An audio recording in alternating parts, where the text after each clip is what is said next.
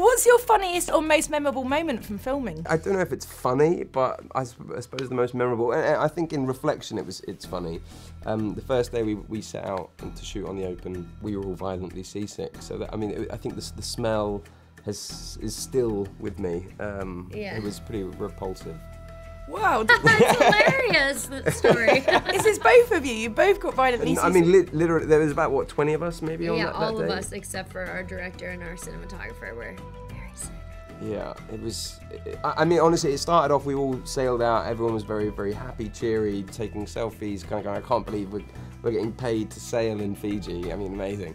And then eventually one of the crew members, Marcel, he came out of the boat, the hole. And his face was just white as a sheet, and he was kind of going.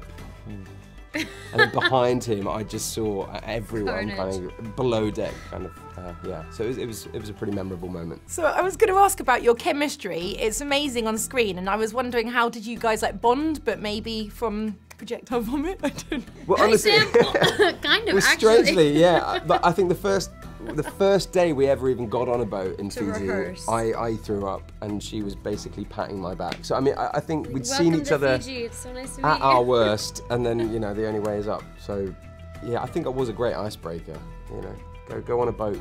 First date, go on a boat. I had to ask Sam when we were filming that same day that everyone got seasick. I had to use the bathroom so badly, and the toilets were overflowing with puke. And so I had to enlist Sam and Balt to hold up towels for me so that I could pee on the deck and just wash it away with water.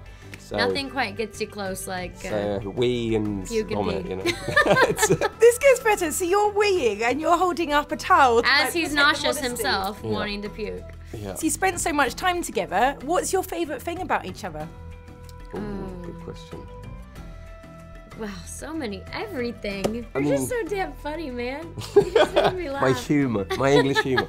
And I think her impression of an English person is probably my favourite thing that she does. What are you talking about? No, I can't even do it. She just used to always do this, like the old chim chimney. By the way, we just talked to an Australian and I was like, I love Brits. And he's like, she was definitely Australian.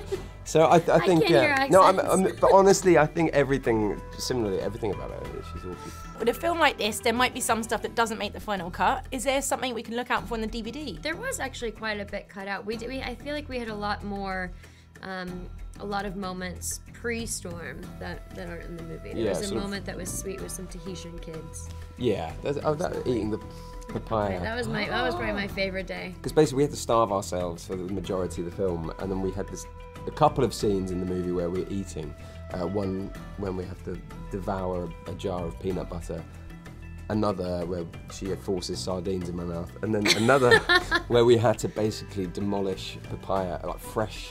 I mean, and it was we honestly ate like 20 papayas that day. We were smashing them too. And you try to eat a papaya with your fingers and try to look sexy. It's not very sexy. No.